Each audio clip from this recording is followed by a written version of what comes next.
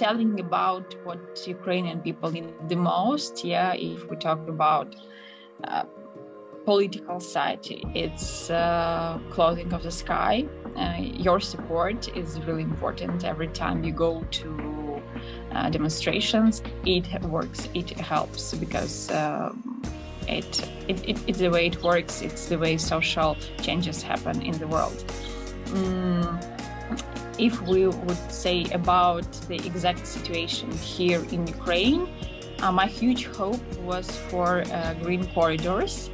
But then, I don't know if you know, guys, but we had already green corridors, and all 3 times Russians were shooting inside of the corridor with like civilian people, animals, and blah, blah, blah. So that doesn't work anyhow. So maybe if some of you have any influence on UN or any other huge companies which can somehow regulate it, that would really help, because then it would help bring food and the rest to